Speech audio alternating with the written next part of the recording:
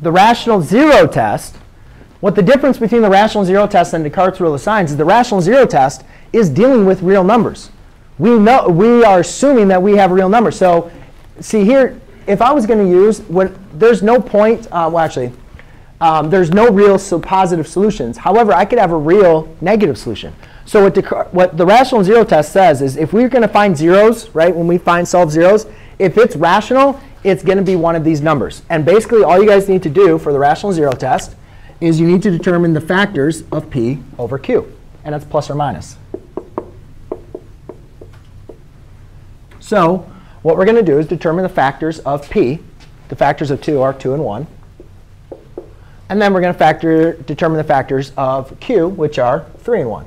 So I chose a really basic one for you guys, just to make sure we can get them. The only factors of p, 2, are 2 and 1.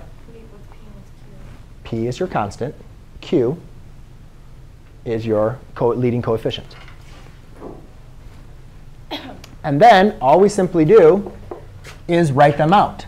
2 over 3, 2 over 1. 1 over 3, 1 over 1.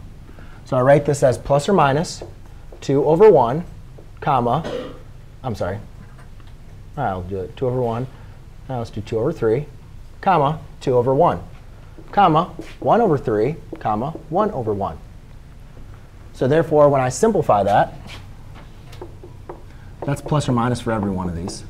Plus or minus, so I have plus or minus 2/3, comma, plus or minus 2, comma, plus or minus 1/3, comma, plus or minus 1. So what that tells us is if you have a rational zero, right? Remember when we had zeros like x equals 5 or x equals 1/2?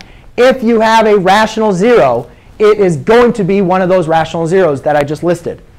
So if we have a 0 for this polynomial, if we have a rational 0, not imaginary or not irrational, but if we have a rational 0, it's going to be one of these numbers.